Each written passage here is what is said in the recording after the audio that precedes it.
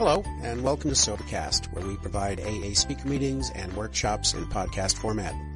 We're an ad-free podcast, and if you enjoy listening, please help us be self-supporting by visiting Sobercast.com, look for the donate link, and drop $1 or $2 into our virtual basket. We hope you enjoy the podcast. Have a great day. My name is Dick, and I am a very grateful alcoholic. My sobriety date is June the 8th, 1977. And my home group is the Macklin Group in Powder Springs, Georgia. And we have meetings on Wednesday. We have 3 meetings on Thursday, Saturday, and we've got a new and a women's meeting on Monday. I don't go to that often, so we started off. This was, we learned from our literature that if we don't like our home group or we can't find a home group that's perfect for us, we can help change that home group so that it becomes something that we're looking for. And that was the case. I got cancer, terminal cancer, about 10 years ago, and we had to move out to a much less expensive place to live in. And we went around looking for meetings. I couldn't find anything I really liked, but there was one small meeting that had about 8 to 10 people, nice people, and they didn't really have much going on, good or bad. Didn't have any problems with it, so I decided to stay there. They had an Al-Anon meeting across the hall that Barbara could go to, and so that I could make a contribution to it. And it was basically no group conscience, no discussions. They just got together and had a meeting. Well, I stayed long enough. I didn't just jump right into it, but after about 6 months, I asked if we could start having group conscience meetings. Then I suggested that we set up something so that we could end up make sure everybody that came to the group got a job. The same things that happened to me when I got sober in Louisville, Kentucky back in the 70s. And finally, the group started going along with it. And then I asked if I could be the greeter chair. And we only had 8 or 10 people, and they laughed. But we did that so that every time somebody came to our meeting, they knew that they were loved. And that's what I got in Louisville, Kentucky when I got sober. I never went to a meeting where I didn't feel like those people wanted me to be there. I felt welcome and loved and cared for the whole time by everybody in the group. And that was, 8 years ago. And today we have, on that same night where we had 10 people, we have 200 people. And we're not in Atlanta. We're in a little town outside of it. But we have a meeting. We got so many people that came to the regular Thursday night meeting that we started a beginners meeting for steps 1 through 3 and surrender, and then we started another meeting 4 through 9 for people that had gotten, and then you come out into the big room, and that led us to want to study the traditions. So we have a 12-step and 12 tradition meeting on Saturday night. The women I have no idea what they do in their group, but they wanted to meet on Monday night. And that's just from a little bit of effort and making sure that we're there to greet people. We've gone from 10 to 200 people in a small town, and we attract a lot of people that we're not comfortable. So if you're in a group and you're not crazy about it, see what you can do to improve it, because it certainly pays off. I want to thank the committee for inviting us. This is a very special weekend for us, and it was always a special weekend. I came to my first tri-state in 1977. And heard a fellow named Jack Brennan. These people are all passed now, but a fellow named Jack Brennan from up in New York who had every bone in his body broken and got sober. He was out on the streets. But Chuck Chamberlain was the Sunday morning speaker, and if you don't know who he is, you need to pick up a copy of New Pair of Glasses. And this room was full of enthusiasm and love, and I'd never seen anything like it. It was the first conference I'd ever been to, convention I'd ever been to. And so I appreciate the fact that you were here for me then and that you're here for us now. I want to thank Mike for chairing us and Steve, who's just gone way out of his way. We had we talked today about living life on life's terms. Well, to get here, a couple of weeks ago, I was on the way to speak on a Thursday night meeting down there, and somebody knocked in the driver's door about a foot, big SUV that hit my little Civic, and so that car went out. We had another car that was waiting to have the transmission fixed, so we decided we'd take the Expedition, and 2 days ago found out it needed new bearings up front, couldn't fit it, so we had to rent a car And then in the middle of this, I got an infection that I had to show the doctor. So we didn't get here till, I guess 10 o'clock Friday night. No discomfort, anything. Steve showed up and took us out to eat for a wonderful meal. And that was the spirit of this thing, 38 years ago, and it's still the spirit. You all do a great job, and I appreciate it. I want to apologize to Bill and Pearl because I did miss them. I'll listen to their tape, and I had a nice conversation with Pearl. I'm really looking forward to hearing from them. I've known Tim. Tim was recommended to me by Bob Bazant's, one of my friends, and said, you got to meet this guy. He's a great guy, and he is, and I'm looking forward to hearing him tomorrow. And Amy gave a wonderful talk this morning. But I must say that the best speaker of the weekend was the Al-Anon speaker. No, I must say that and Barbara and I are blessed because we get to travel and go to some of these, together, and this is a great thing for us. And this is another special occasion for us, or for me. My best friend in high school is sitting on the front row. His name is Mike down here, and he is not in our program because he doesn't need to be in our program, but he and I ran together and did just about every stupid thing you could possibly do. It's just that he had a little line that he didn't quite go over, and I'll cover that on one of the stories that comes out. But this is the first time he's heard the story, and so he's in about half the fiascos, and then there are a few that happened while he knew me but didn't know that that's what I was doing. So it'll be interesting to get his feedback after this. I come from a family of, several people today have talked about families that, where there were problems within the family before theirs, and that's not the case with me. I did not come from a wealthy family, but I came from a family of honor.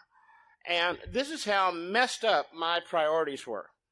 I didn't tell many people what my dad did because my dad was in the military. And we lived in this region where I went to high school where a lot of the kids were wealthy, and we weren't wealthy. And so I didn't say much because I wasn't really all that proud at the time. But here's who my family is. My name's Richard Jefferson Anderson, Richard Chloe Anderson, the first one of us here, was born in Virginia when Kentucky was part of Virginia, in 1750. And then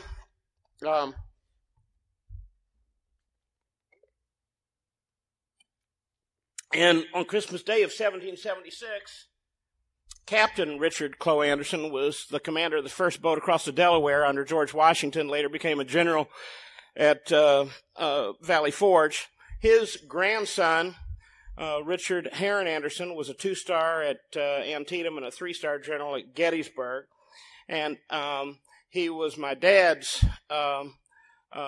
great-grandfather. My dad was one of the most decorated pilots in World War II, had what's called the Army Cross, which, like the Navy Cross, is next to Medal of Honor. And my little sister is a retired bird colonel. Her husband's a retired bird colonel. Their boy graduated from West Point's a major, et cetera, et cetera. And basically, I'm like, it's like being in Lieutenant Dan's family, except I'm Forrest Gump,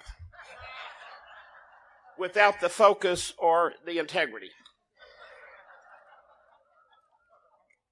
So this was, so I didn't fit in. I knew I didn't fit in. I couldn't articulate anything that I'm talking about now when I was a kid, but I just knew it. I felt it.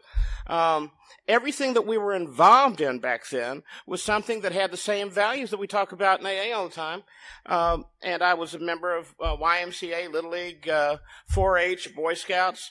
The creed in Boy Scouts in our handbook said that we please God best when we do something to help another person each day anonymously.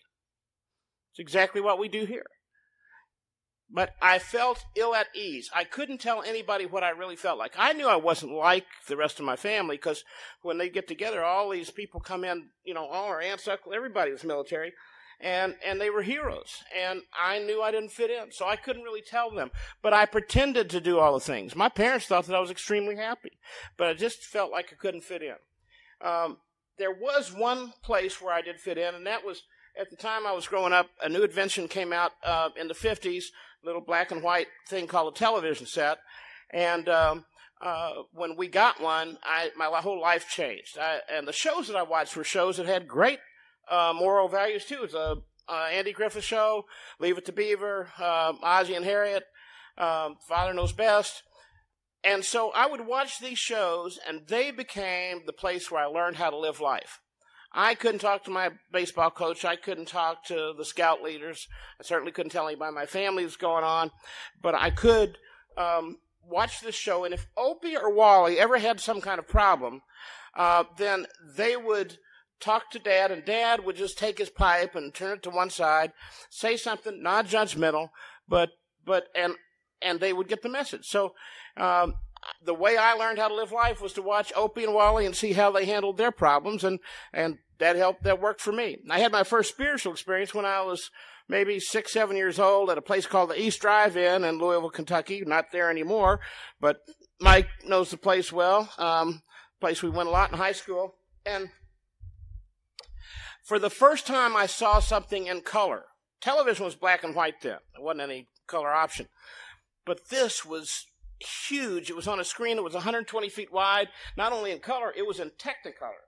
And the Big Book says that lack of power is our dilemma. And that's really, if I could have articulated exactly how I felt back then, I would have said, I feel like I don't have the power that the rest of my family has. I don't feel like a hero. I'm not honest. I don't have integrity. I couldn't say that because I didn't really know what I was doing. I just felt like I didn't fit in. But that night, up there on the screen was more power than I'd ever seen. And there was a guy that stood up there, and he would take his staff and just push it to one side, and the wind would blow through his hair, and the Red Sea parted. And the film was the Ten Commandments. And the guy with the power was Moses. And so I made 2 decisions that night. One, I decided that I wanted to do whatever that was up there. And I've either made or not made a living writing and producing for the last 40-some-odd years. So God was listening and heard my cry. But the other decision I made was that I wanted to be on God's side. Whatever happened, I wanted to see, because that's where the real power was. Because I had seen what Charlton Heston had done to Yul Brynner. So the next day, on the Sunday, I go down the aisle at Linden Baptist Church, much to the surprise of my parents, who did not know I was having a spiritual experience, in the back of the 55 Ford, and I surrendered all. The song was We Surrender All. And I think I was probably about this tall, and I came down the aisle, and I got dipped and dunked, and because I thought, that's what's wrong with me. We're here. There's power. I saw it last night, and I'm going to go down there and get some of this power, and I'll be like the rest of my family. I was like the newcomer who comes to Alcoholics Anonymous, and you come here, and it's exciting, and there's enthusiasm. And, enthusiasm comes from the Greek en theos. It means God in us. So I felt that. I saw that. And I would like that newcomer who comes here, sees it, feels it, but doesn't take any steps to change. And nobody told me I needed to take any steps to change. We didn't have sponsors in, Vacation Bible School. So I go down the aisle. I'm ready, and I'm ready for my life to change.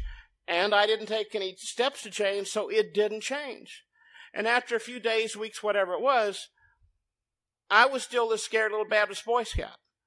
And so I felt, and carried this for a long time, that I was not one of the chosen ones. There was an expression that, God had the chosen ones. And, if you've played ball and you're out there and they go down the row and they pick this guy for a team and this guy for a team, and you're the last one standing and you don't get picked on a team, you're not the chosen one. And that's exactly how I felt. And that's the way I lived my life for a long time. I was angry that God didn't choose me. I mean, why would I not be chosen? And so I lived my life in this defiance. We talked about it today.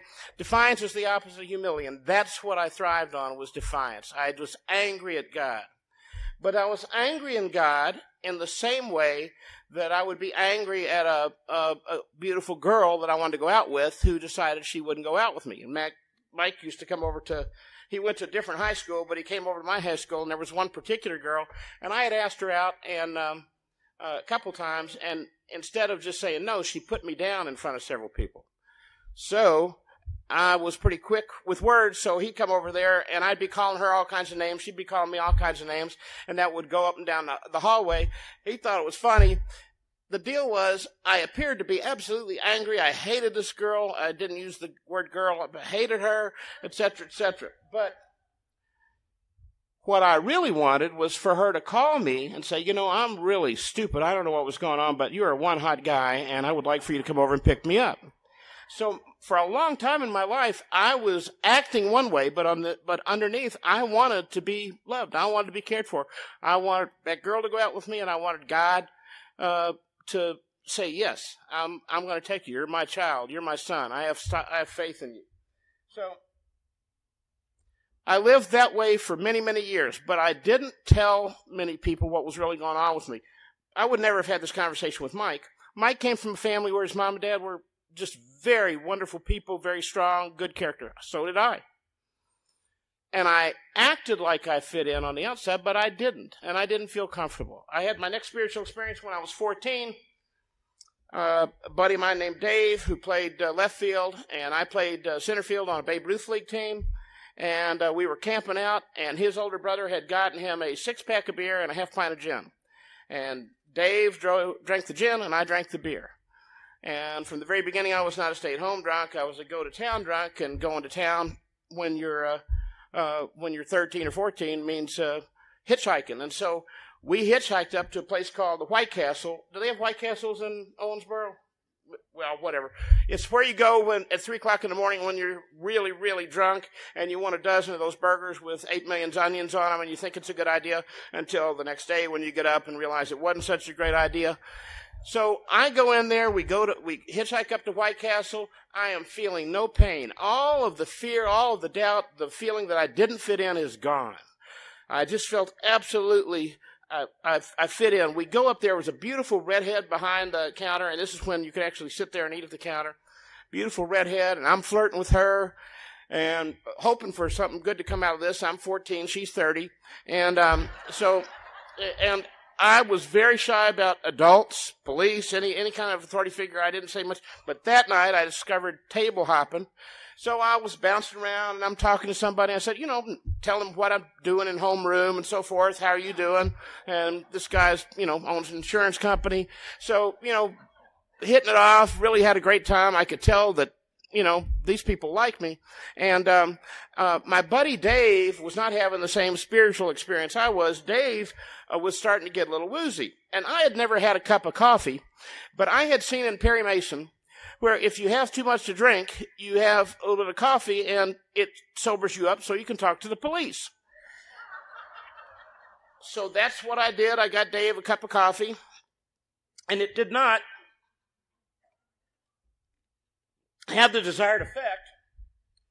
In fact, Dave threw up down the whole stainless steel counter, which was the station for my redheaded girlfriend. So this is not making me happy. He's messed up my relationship already. And it turns out if you're looking for a Louisville City policeman at 2 o'clock in the morning or whatever time it was, the best place to find him is at the White Castle. So they came down and asked me what was wrong with my friend. And I said, oh, nothing. He's just had a little bit too much to drink. Really? Well, how old is he? 14. How old are you? 14. So I was in Louisville City Jail 4 hours after I took my first drink.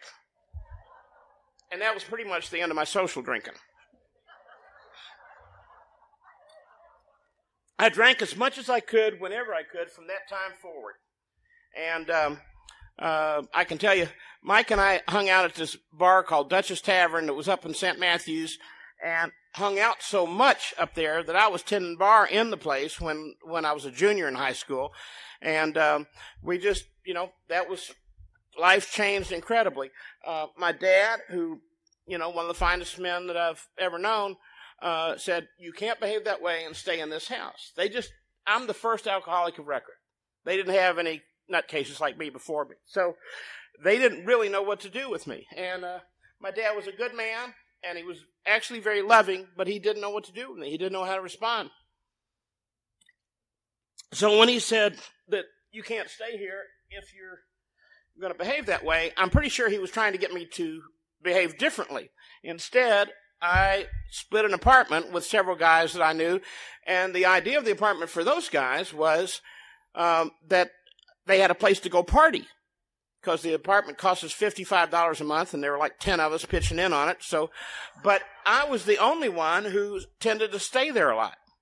And I actually used this to emotionally blackmail my mother because she wanted to see me. And, I played everybody against everybody once I started drinking. I literally, it just happened like that. And, with the exception of a few people. So I was arrested 22 times before I got to Alcoholics Anonymous. I was arrested 6 times my last year or so in high school. I was arrested at my senior prom, was my first really big adventurous arrest. Most of them had been public drunkenness or that kind of stuff, behavior. But I had, at my senior prom, I was arrested, and Louisville senior prom is the same weekend as the Derby. And so my parents really didn't know where I was because I'd be staying at the apartment some nights and then come back other nights, so forth. But they found out where I was on Saturday because on Friday night we had our prom, and on Saturday morning they saw me on ABC, NBC, and CBS News because I thought I knew all about race relations because we had 2 black kids that went to the high school I went to out of about 3,000, and I got along with both of them and so forth. But I found out a little bit more that night because 7 Black Panthers were in town to help blow up Churchill Downs, and I was put in a cell with 7 Black Panthers. So the next morning, ABC, NBC, and CBS News, here are the 7 Black Panthers, and Dickie in his powder blue tuxedo jacket. And the other kids didn't get to do stuff like that. I mean, they were concentrating on going to Princeton or Harvard or Yale or Brown or the West Point or something, but my life was an adventure already. I was going to be a great writer, and however I arrived at that, I don't know, but I actually was good at writing, and that's, led me to the career I'm in, or not in right now. But at any rate, so I get locked up. Now I am over 18, so this is an adult regular. This is not a juvie offense, and I was just very, very lucky that the principal and a couple other people actually testified on my behalf, and I did not go to prison. But I could have gotten 10 or 15 years at that point. So once I started drinking, I always knew that I would quit or fail. So everything was just to have a good time. Mike and I, one weekend we were partying. His parents had a big house out in the country and a great place to be. And he was kind of whining about this girl that named Betsy Ross, the beautiful girl. But he wanted to see her and stuff, and he was kidding. I went in the other room, booked us airfare to go down to Fort Lauderdale, and so that we could get down there. And the adventure starts just like this trip. And on the way there, I was driving a BMW, which would do about 135, which is about what I was doing when we passed the Jefferson County cop. The light came on, and we get stopped. Now, I didn't outrun it. I was smart enough, stop, polite, everything, and the 2 county cops said we don't know how fast you were going, but it was over 125, and if we put that down, we got to lock you up. So I'm going to give you a ticket for going 100, and you're still going to have a pretty good fee, but so forth. And then they said, this is how much things have changed. And by the way, I'd watched the open containers of beer or bourbon, whatever we were drinking, because in the city, they'll lock you up for that. So anyway, we got back in the car, got to the airport, and I was, I never saw any kind of drugs in high school, or college for that matter, really. And I thought that people who did drugs, lacked, self-discipline. And I'm not saying that I didn't smoke a few joints or accidentally do LSD on a plane ride one time, but Mike and I get to the airport, have a little bit of time to get a drink before we get on the plane. We drink some more on the plane, and the plane had to stop in Atlanta. We change planes. Then the new plane we're on goes to Tampa and then over to Fort Lauderdale. And so there was a guy sitting next to us. This is back in the days when you could smoke cigarettes on flights. And there's a guy sitting next to, and we're giving him a hard time because we're continuing our drinking binge. And and I asked the guy, I said, what, you don't get high? And he said, he didn't say anything. He just pulled out a big joint from under his ear, lights it, passes it back and forth. I took it, Mike took it, go back and forth. Then he hands this inhaler, and he hands it to me, and I did it. And Mike, who is not an alcoholic, has the audacity to say, what is it? And see, this is the difference between an alcoholic and a non-alcoholic. He actually wants to know what he's putting in his body. So the guy says it's acid, and Mike says, no thanks.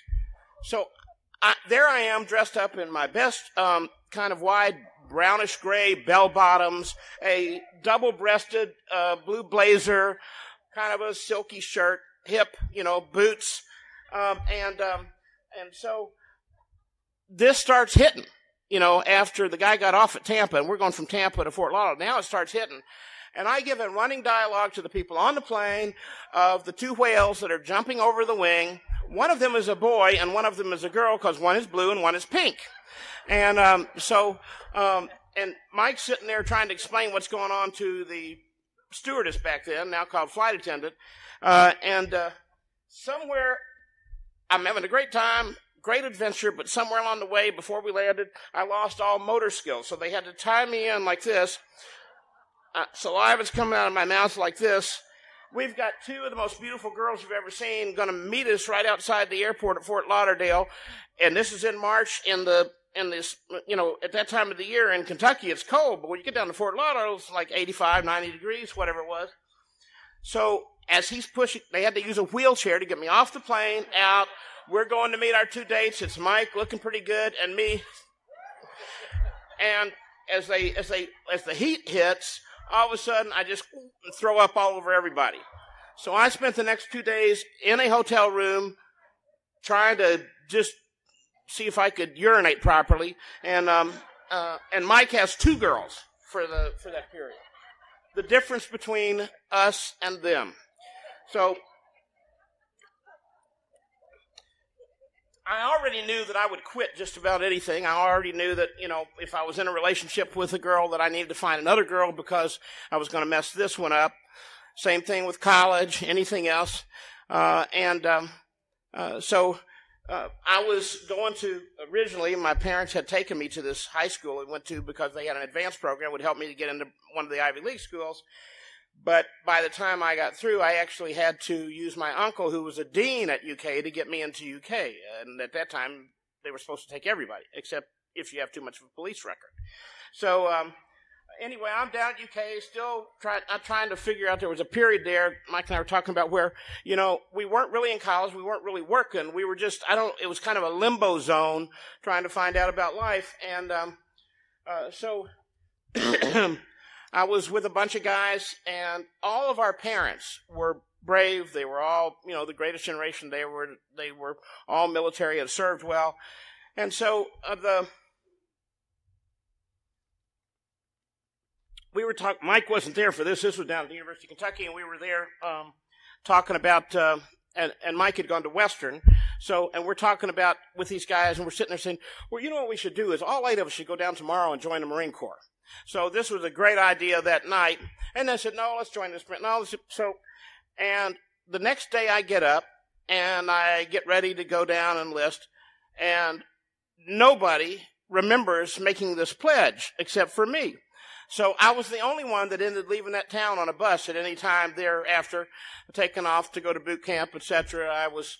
I put in for assignments. I put in for Key West. I got Vietnam, and the Pentagon, and so again, I did okay. I got promoted to E6, which is 5 promotions in the first 4 years. But I did okay in combat. What I didn't do okay in was the Pentagon, because you had to be up at 5:30 in the morning getting ready to set things up for the generals who were coming in for 6 a.m., 6:30 meetings. I was engaged six times before I got to Alcoholics Anonymous. Nobody ever married me, but I was engaged 6 times, and almost all of them were somebody that I thought looked like somebody I'd met in the movies. And this girl, my current fiance at the time, was working the 4 a.m. to 12 noon shift at the local massage parlor, and so I would be dropping her off at 4 o'clock in the morning and then have an hour and a half to go back, get dressed up, and go to work. So I could say I just saw that a military career was not in the cards for me like it was for the rest of the family. So I decided to go back to Louisville. I come back. A friend of mine who was a drinking buddy, a guy named Frank, says he would introduce me to a girl that lives upstairs who looked kind of like Olivia Newton-John. And so I'd had quite a few when I first met her, but I thought she looked like Olivia Newton-John anyway. So I meet her, and we are just absolutely going great guns in this relationship. I moved back to Louisville. I'm working for an advertising agency. I'm actually doing really good work at this ad agency. I am living in this place where there are about 10 or 12 apartments, and you have to know somebody to get in there. Mike and his wife lived there, some other people, and really tight group. We had a pool out there. On Sunday morning, you get up, and whoever gets up first rings the bell. We go out and play volleyball out there. And, a lot of those guys were married, very conservative crowd. And so I wasn't married, but if I had to stay over, I'd bring her out on Sunday morning. So anyway, this girl upstairs, they live in Newton-John. I fall in love with her. We're just as passionate as we can be. We decide we're going to get married. We're talking about when. We want to go to Key West for the honeymoon. We were just trying to figure out what to do with her husband.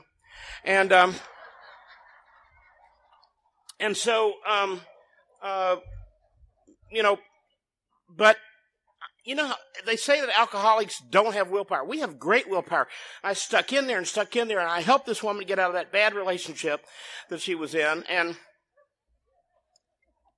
we had the wedding date set for sometime in May. I can't remember exactly the date, but we're going to Key West for the honeymoon. We've got all this set up.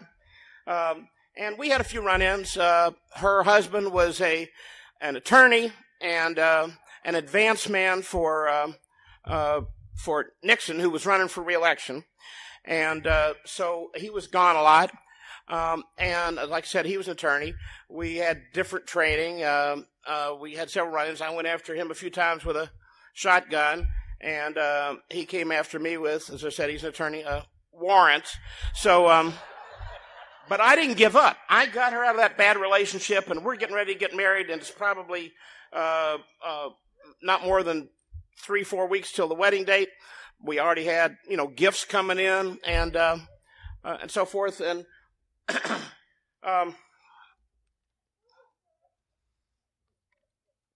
I was a daily drinker. I drank country club malt liquor before I went to homeroom. Then I started drinking at lunch. Then I started drinking at 2 o'clock. I was drinking whiskey until I, went to sleep that night. And this is in high school. So by this time, I'm drinking a lot more than that. Because of the way I drink and around the clock, I didn't have a lot of blackouts. Daily drinkers tend to have, very gray, little vague about what's going on, but I didn't have blackouts where I just didn't know anything. But I did, on occasion, go on a binge on top of the around-the-clock drinking. And I'm not sure what the motive is or how that works, but I did it. And so I went on one of these, missed a couple of days, and my fiancée says, she said, where were you for the last couple of days? And I said, I'm not really sure, but I trust me. It wasn't anything bad. I wasn't unfaithful. She said, well, how would you know? And I said, I just know me. And so, at any rate, now she said, this is what happened. Anybody that said anything to me when I was drinking that seemed at all to criticize me, and I felt crushed. I felt hurt. I felt like, this is unfair, and I tried to find some way to comfort me. So she said to me, I haven't told you this before, but my dad was an alcoholic, and he died of alcoholism, and so I think maybe you need to talk to somebody. I mean, this is going to be difficult. I mean, we need to get this straightened out before we go through with this wedding. So all I heard was she's rejecting me, and so I am leaving. I'm going to vamoose. And so I have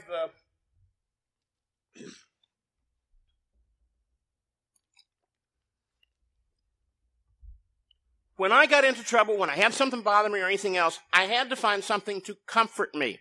And I didn't know what else to do. As I said, obviously I didn't do too well at drugs. I'm already drinking as much as I can. But when I was overseas, they had a magazine that I hadn't seen before, and it was called Penthouse, and it had a section in there for people like me who were very intellectual, bright, about lifestyles and different variations of, interaction, called the forum or letters section. And this is new for those of you who are younger and don't know what it was like when we were growing up in the 50s. The closest thing we had, today you can go online and find two zebras and a yuppie, but back then we didn't have anything. The closest thing we had to anything like so on the internet now was the tribal section of National Geographic. So I had remembered this one concept in there that was called a menage a trois. And I remembered this. Obviously, we didn't speak French at the time, but I remembered this because we had read it I'm not sure whether it was Da Nang or wherever it was, but anyway, we'd read it. We thought this is great. We're really going to, and so I remembered that, and I had actually brought that up with my fiance, usually at intimate moments, trying to say that this would be a good idea, but her having formerly been married to a Nixon aide, or actually maybe she was married to a Nixon aide at that time, she was too conservative, so she wasn't going for that. So I think that now, I bring this up because it's the kind of trouble we can get into without a sponsor. I think that now, in order for me to have the people I'm going to get together with a menage, I need to go to, and this is another concept that I now realize I'm totally misunderstood, to a lesbian bar to find two girls that want to be with me.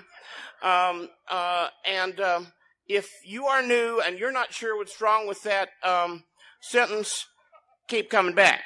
So I'm now trying to find a lesbian bar in Louisville, Kentucky, 45 years ago or whatever it was, so I can find two lesbians that would like to be with me. And so I asked around, and I know that, Mike, these guys are too, square. They're not going to know where a lesbian bar is, so I don't ask anybody there. I ask, and at work, this guy comes, and he was an art director. He worked upstairs, and he came down and said, I understand you're looking for a lesbian bar. And I said, yeah. He said, well, here. And he writes the place and tells me, when to go and so forth. And I go back to my office and said, now, how would that guy know where a lesbian bar was? And obviously, there were a whole lot of stuff I didn't know about. So I go that Saturday night, and I'm sitting there at a piano bar, and where the guy's playing piano, and there's a large woman who was there, and she was a vet. So we were having a good conversation, but I could tell there wasn't going to be any menaging. And she, the time is getting on. Now, I smoked, I went through high school without ever smoking a cigarette. But the year I got out of high school, there was a movie called The Graduate.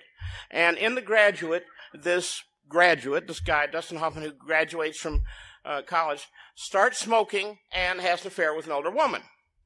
And I had an affair with an older woman during my summer job and started smoking. She would be about 91 now.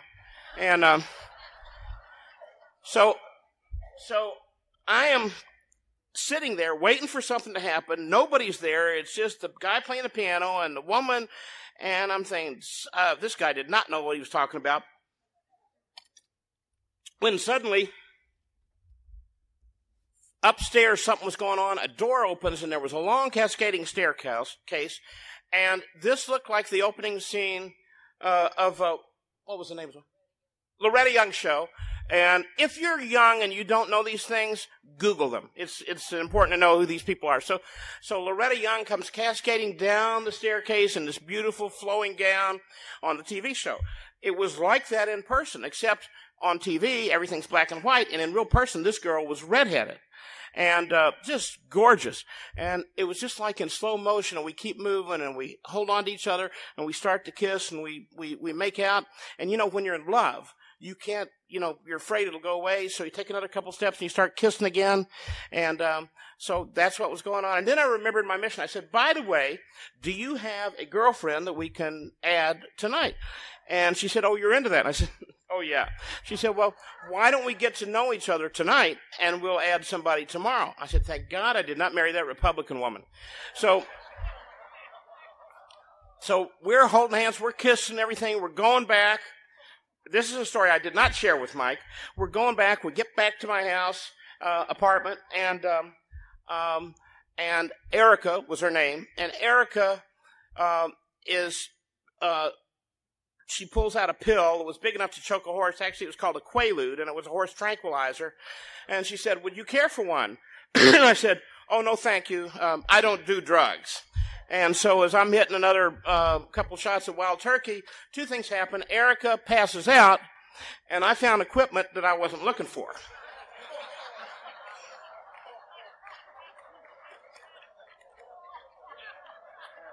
And after 3 or 4 days, I said, "This is not right." And now I don't know where to go because I had never seen Opie or Wally ever deal with this in any episode.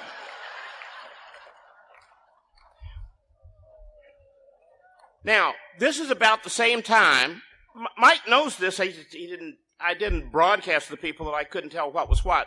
And so I got Erica home before, the crowd got up and started ringing the bell to play volleyball out in the pool. And so, or at least I hope I did. So anyway, so about the same time I'm having other problems. Obviously, my love life's not going too well. And I got fired from that job, and it wasn't for misbehavior. They called me and they said, "Are you aware that you missed 89 days this year?" And and really I didn't obviously realize that. And so I got fired. And so now I'm fired. I don't have a job. I don't have a fiance. I don't have a relationship, with anybody. And I can't tell anybody of my friends what, might be an embarrassing moment in my inability to tell what sex somebody was. But I was always looking for another girl before I messed up this relationship. I was always looking for another job before I messed up this job. So I already had a job lined up with McCann Erickson, the biggest ad agency in the world. So I don't announce the fact that I got fired or was not having a good relationship. So I just say, "I've got this great job." So I take off, and I'm working New York, Atlanta, and so what started happening was I did very good work. I won some awards. I ended up with, I did the Coca-Cola spot with the football player and the kid. I did a lot of very good work. I was producing some music. I'd like to teach the world to sing in perfect harmony. And so I'm very young, youngest creative director they've had. I'm getting paid more money than I ever thought I would get paid. But I was starting to lose control of everything, kidneys, bowels, getting up in the morning. And so I finally, they didn't even fire me from that job. They sent me to Atlanta for full time. That's what they do when you're really bad, is they make you live in Atlanta and work down here. So instead of working on the big TV commercials, I'm now putting the price on a 12-pack of, Tab. And so, and I didn't last very long at that either. I eventually got fired, and because I'm not paying the rent and hadn't paid the rent in a long time, and I didn't have any furniture. I had a bar. I had a mattress that was soaked because I lived in a downstairs apartment, and the retainer wall had broken. But because I wasn't paying rent, I couldn't gripe about it. And finally, they said, "We're locking you out," and I'm evicted. And I go up to the liquor store, and the guy comes out and he says, "We know that those checks you've been writing are no good, and we need to ask you not to come into this liquor store anymore." And as embarrassing and as humiliating as that was, the only thought that came to my mind was, "Oh, God, I hope he gives me this whiskey." And he did. And so I walk out with that bottle of whatever the cheapest bourbon I could get was. And suddenly, it was like slow motion. I have in a box everything I owned when I got to AA. It was a pair of yellowish-brownish pants, which I thought made me look like I was somebody that was just getting ready to play golf at the country club, a blue polo-type shirt, and a pair of loafers, Weegens, that had holes in the bottom of them. And I carried a .45 because I had gotten very paranoid my last 3 years thinking that somebody was after me, so I carried this .45. So I go in, I've got this bottle of whiskey, I go out, and I come around a corner, not too far from where my apartment that I'm now being locked out of is, and that bottle just kind of slowly slipped out of my hands and hit the concrete and poured out over the ground. And I had no way to get a drink. I had nowhere to go. I was already shaken. And I got so angry at God for rejecting me, for making sure that I wasn't one of the chosen ones, that I just started screaming and yelling at the top of my lungs. And I was yelling and cursing God. God blank you, God blank you, God blank you, because I was angry at what God had done and for denying me what I was due, what I was supposed to have. And for the first in my life, I felt absolutely dark, deep hole. There was no way for me to get out of this. And I had one in the chamber, and I get ready to pull the trigger, and I'm aiming at my head, and I'm screaming at God, and yelling, God blanket, God blanket, God blanket. And then something hit, and I started saying, God help me, God help me, God help me. And a moment of peace came over me, and I saw this scene from a film I'd seen 100 times called Days of Wine and Roses, and it was where Jack Klugman walks up to Jack Lemmon's character and says, I understand you need help. And I'm from Alcoholics Anonymous. Jack Klugman says that to Lemon in the movie. And so I walked up to a phone booth on a street corner. I had no money. And I just called the operator. And the operator, somebody like you who worked on a committee, a public information committee, had gone to Bell South and had told them about the new central office in Atlanta. And so this woman, when I called the operator, I didn't know who to call. I called the operator and told the operator I was an alcoholic and I needed help. And because somebody like you had gone and worked with them to let them know that the office was there, they connected me with a woman named Helen in Atlanta, who was the new head of Atlanta Central Office. And Helen is still the head of the Atlanta Central Office. And this is over 38 years ago, and she now has 47 years. She had 9 back then. And so she said, honey, I know what's going on, and I know how you feel, and I'm sending somebody out to pick you up. And a guy named Ed came to pick me up. And I was sitting there, and I still had that 45 in my lap. And he didn't act scared. He didn't act like there was something, he didn't look down on me. He just said, I know what you're going through. I know what you're feeling. And he started talking about his own experience. And unlike a lecture, it's what makes AA work. Instead of us getting up and telling him what's supposed to be and how things work, he shared from his innermost being what it felt like when he reached his bottom. And I started to trust him, and I listened to what he said. And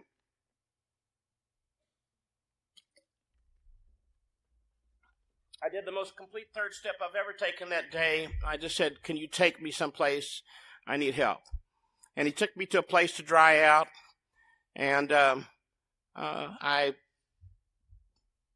was in DT's for about 5 or 6 days. And one of the old timers there, a guy named Joe Hubbard, had his hand. He put it on my wrist, and he just stayed with me. And people from that point until today always were just there making sure that I had whatever I needed to have the opportunity to stay sober, to have a good life, to live a very rich life, to love and be loved, to have everything that I was always looking for.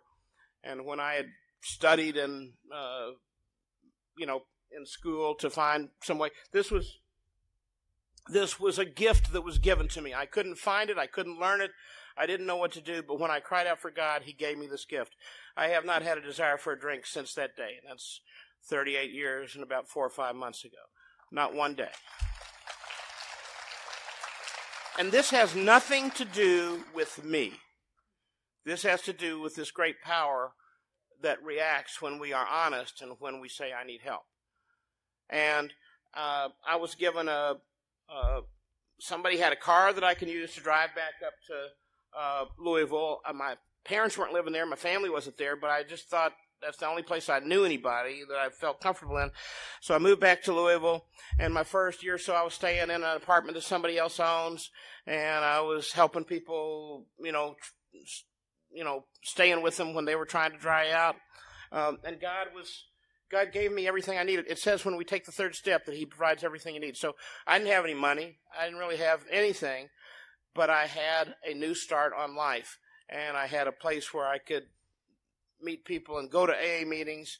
I got a job in AA. I didn't get a job in person right at first, but I got a job in AA, and it was something I needed desperately to be useful, to be valuable to somebody.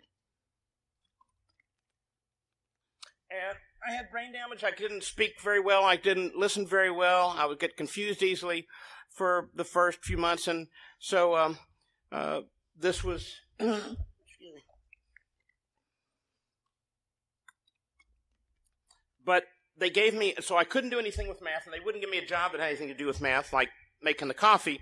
So I ended up, at that time, if you came into AA in Louisville, Kentucky, it was mandatory that you learned how to smoke, because by this time in the meeting, I would not be able to see anything except a little fading, smog there on the front row. I couldn't see anybody by the third row, just the way it was. So I was the ashtray guy, and we had these ashtrays that were round, made out of corrugated metal, that were gold, red, green, and blue. They were kind of like Christmas tree ornaments, with a bunch of stale cigarettes in them. And so I was the ashtray guy, and I was a good ashtray guy. And I kept them, I had a Brillo pad, and I kept these things really clean until I found out about the tradition of rotation that we talk about in AA, which is a way that's designed for us egomaniacs not to just take everything over and do what we want. So they came to me, and I was an ashtray guy for a long time. They came to me and said, "We got a new ashtray guy. His name is Raymond." And I said, "I don't think so." And they said, No. But, he needs this job to save his life. He needs this job to stay sober. But we got a new job for you. You're going to be the chairperson. And I said, "I'm going to be the chairperson?" No. The chairperson. And, but I'm not stupid.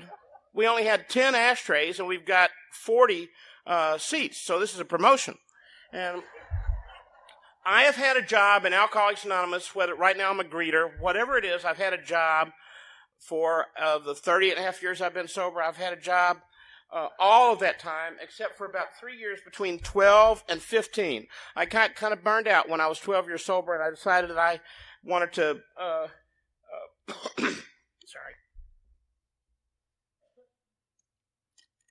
that I wanted to get in touch with me. That was 25 years ago or whatever, and it was a time when people were starting to get in touch with their inner feelings and their inner child and stuff. And so I started looking for my inner child and so forth. And by the time I was 15 years sober, I was in a hotel room in Los Angeles trying to see if I could find a gun to put a bullet in my head. And so I would suggest, if you want to find yourself, find your inner child, whatever you want to find, that while you're doing it, you keep having a job and trying to help other people get sober, and that way you make it, because not everybody ends up like I did. A lot of people who just shoot themselves in the head were doing exactly what I did, but God, again, helped save my life. So these guys that I got sober with believe that we continue to work on ourselves, that we continue to work on our who we are, that we continue to grow, and so they made it very clear to me that this was not a one-time deal, that I had to keep working on it. And so my first 3 house cleanings were okay, but I didn't really get to any root cause they talk about. And I was getting more and more angry and more I felt frustrated. And finally I got through and I did that root cause inventory that we're talking about. And I realized that I was very angry at everybody. I was angry at God. There was nobody I wasn't angry with. There were all kinds of problems I was dealing with that I hadn't even talked about. And so I start going through, and if you are new, or if you've forgotten it because you've been here, the way in which we have great reward from this program is usually during the 9th step, when we start making amends. And so I go through that, and I'm making amends, and I go to this Linden Baptist Church to make an apology to them for calling them hypocrites and doing things to them for so many years. And on the night that I got up on Sunday night to ask if I could be useful to that church again, there was a beautiful blonde sitting in the congregation, and she was your Al-Anon speaker this morning, and I fell in love with her then. It was 6 years before we got married, because the timing wasn't right, but she's the only person I felt about like that, and that was right then, and went up to her and I asked her out, and she was, if you heard her talk, she was a little bit naive, and she was kind of, anyway, she had to mellow out a little bit, and I had to get a little bit of control going before we worked out. But 6 years later, we started dating and got married. And I would not have that partnership or that wife if I had not been doing an amend. Everything good that has come to me as a result of me trying to be useful to somebody else or try to continue to grow by working the steps or the traditions in this program. I'll do something for what I think is a certain reason, but it's not. And that's what I was talking about earlier today in the workshop. That if I am doing something useful for you, my brother, my sister, then God takes care of all my needs and more. He takes care of meeting the wishes of my heart. And I heard that at this conference in 1977 from Chuck Chamberlain, who was greatly admired in this program, and whenever people were around him, they just felt like they were in the presence of this tremendous power, and it wasn't him, and he didn't pretend to have that power. It's just that he was constantly trying to surrender to this God, this loving God. So now that happens, and Barbara wasn't even the kind of girl I was looking for. Barbara was a seminary student and a good girl. I was kind of looking for a new dancer who needed spiritual guidance. So my last amend on that round was making an amends to another church where I had actually destroyed some of the property. And I go in, and I can't find anybody to apologize to, anybody to make amends with. And then I realized I had not forgiven God. I'm asking God to help me in the morning and thanking God at night, but I didn't trust God. I didn't feel connected to God. And that's what, at that point, I realized I need to forgive God. And while that sounds arrogant, if I have anger towards somebody, I need to forgive them. I may be the one with the problem, but I need to forgive them. And so I started praying and forgiving God, and one of the most powerful and profound experiences I've ever had took place. I felt like everything was lifted off my shoulder and taken out of my chest, and for the first time ever, I felt like I was one of God's children. I felt like I was connected. I felt what changed my life was I actually felt like I was a spiritual being having a human experience rather than a human being having a spiritual experience. And that changed my life. I can tell how I'm doing spiritually very easily. If I sit down in an AA meeting and I hear somebody saying something and this guy over here is obnoxious, and I'm looking at the people and I'm very angry at these people and I'm judging these people, I'm not in a good place spiritually. But if I sit there, and even if the person has trouble, I'm thinking, God can do such a great work with this person that's sitting here, if they're just willing. If I love you and I'm hopeful that you will have the best life possible and I want you to have everything I wanted for myself, I'm in a good place. So now I've had this spiritual experience, the spiritual awakening. I'm trying to find God's will and to do it. And I ran with a bunch of guys that went to Gethsemane, and every February they went there, and very quiet, and you would do your fifth step with your sponsor or a priest, and I'm trying to figure out what God's will is, and this priest gets up and he says, "Do you boys know what God's will is?" And there were about 15 of us, and I was the youngest in sobriety, and nobody ventured to guess, and he said, "Doing God's will is simple. It's to do the very best you can right at this moment with whatever God has given you to be useful to the person next to you. No more, no less." And I had been the guy who would always sit down with a cocktail napkin and write about 20 different things where I showed a path where I was going to get this car and get this job so I could impress that girl and sleep with her and back and forth. I was always centered around what I could do to make me feel better, to make me feel more loved, to make me feel like I fit in, to make me feel like I was getting what I deserved. And that changed my life entirely. Barbara and I have been able to go to meetings in 48 states, and about 20 different countries. And we've met a lot of wonderful people, and we've participated in a lot of wonderful things. And to get up on a day and to know that I can be useful to somebody is fulfilling. And that's the way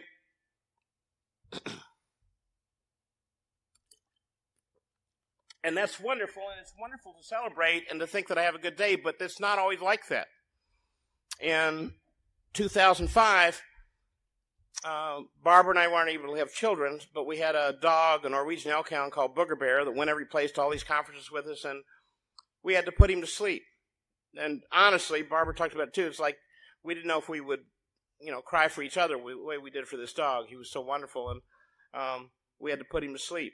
And we go to Toronto to the International that year, and sorry.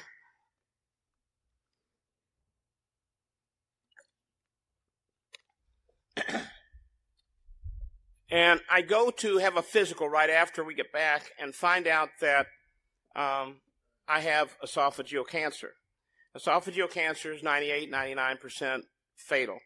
It's just not something you want. It's a lot rarer than pancreatic or liver cancer, but it's one of the big three, and it's very difficult. And Barbara had lost her mom and dad within a few days of each other earlier that year.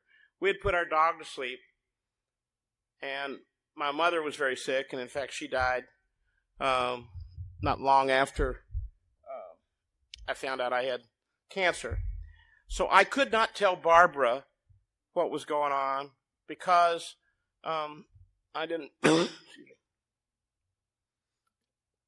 I didn't want to bring more burden on a woman who just lost her mom and dad and put our dog to sleep, who was like our only child. I didn't want to tell her anything until I had found a solution. And so I look and I find, and because I didn't want her to know, I couldn't tell you because you don't gossip. And so so I'm trying to, with just about 2 or 3 people knowing what's going on with me, find a way that I can live through this fatal cancer. And in fact, I did find somebody, and it was a physician who had designed this entire new procedure where basically you take out everything in the chest. They took out 31 lymph nodes. They took all of my esophagus out. They got a team of another 15 surgeons sitting over here while they're doing this. They take 2/3 of my stomach out, and this team is creating a solid piece of tubing that's about 18 inches long out of the stomach material so that they can replace the esophagus itself.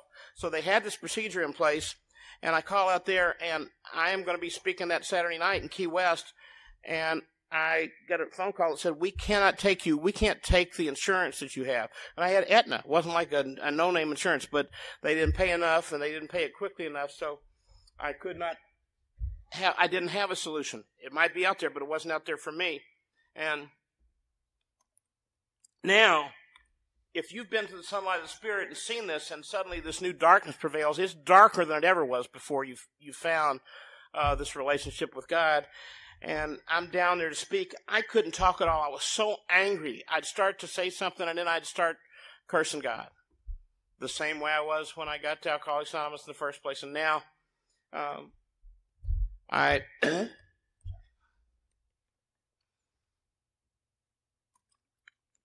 a friend of mine down there, whom I told about this to, said, when I can't get to God, I don't worry about what I'm saying. I just say anything I can because God understands my heart. Do you have anything that you've memorized? And I had learned the 23rd Psalm to recite to the PTA in the 3rd grade. And so I started, the Lord is my shepherd, I shall not want. I started doing that over and over. And finally I started to feel some connection. And in fact, I did feel like I was connected a small amount. And my sponsor, my first sponsor here, was a guy named Jack Sullivan. And Jack had called me and talked to me on the day he came out of the doctor's office and was told that he had 6 malignant brain tumors. And while I'm talking to him on the phone, this is earlier, when I'm talking to him on the phone, I'm saying, Jack, I don't hear any fear in your voice. What's going on? And he says, the big book tells us that we will lose our fear of today, tomorrow, and the hereafter. He said, if God has been this good to me here, just imagine what he's got waiting on the other side. And all of a sudden, it was just like that day where I had forgiven God, where everything just came from my back, and I felt like once again, God was there and he was going to take care. And the way I would have written this is they would have called back and said, you know what? We're going to take that insurance that you have, and it would have been one of those things where they said there was a light that shed through the sky, and the doctor was there, and it was God, because he was sorry that he didn't take me back at Linda Baptist Church when I went down the aisle, and now everything's going to be okay, and I'm going to be healed. That's not what happened. They called and said, we still can't take you, but our chief of surgery, who actually has refined this procedure, just went up to a place in Rochester, New York called Strong Memorial Hospital. So I call up there. They've already sent my labs and all the photographs and everything else. And I call and I finally get this guy.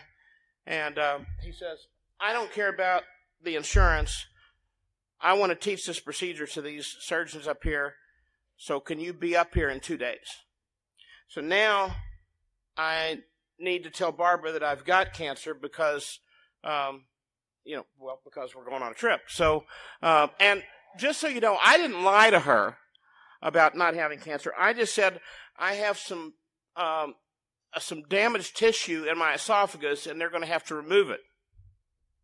So I didn't tell her I didn't have cancer. I just didn't quite cover the whole thing. But now I've got to tell her that I've got cancer. Now she's having a tough time. But I feel comfortable once I understood that. And I had remembered talking to Jack Sullivan that day when he said, when he told me that he was going, he felt no fear. And I thought, well, if I'm going, God will take care of me and he'll take care of Barbara. So we're now driving up to this place up there. But you still have some trepidation. I've still got some fear, and I don't know who's going to take care of us. So we're on the way up there, and somebody had called on our behalf. And when we got to the hotel, there were 23 people there that basically stayed there and around us the whole time we were up there.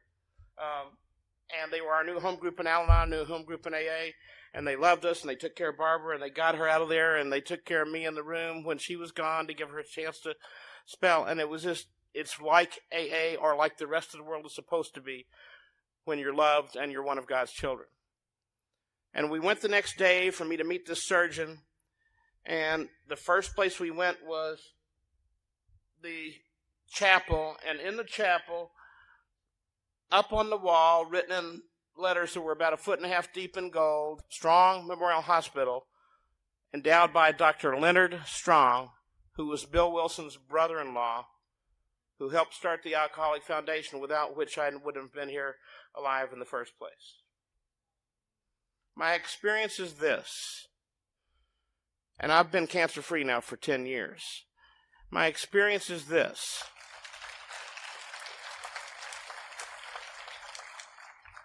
We don't have to suffer. We don't have to be great intellects. We don't have to understand everything there is about this disease.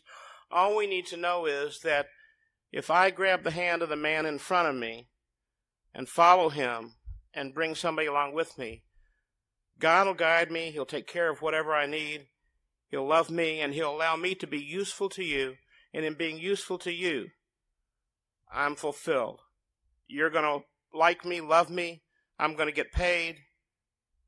And all of this tremendous brainstorming, trying to figure out how I could get power to endow me, to make me the guy with the power.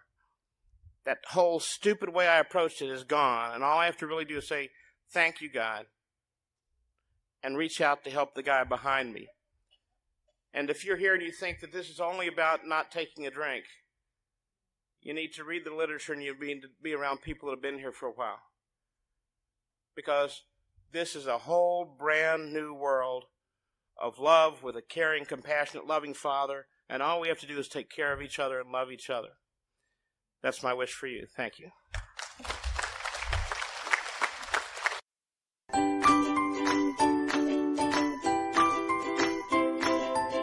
Thanks for listening. I hope you enjoyed the podcast. Sobercast is ad-free, and we'd like your help in order to keep it that way. So if you'd like to help us be self-supporting by pledging $1 or $2 a month, visit Sobercast.com and look for the donate links. Thank you very much.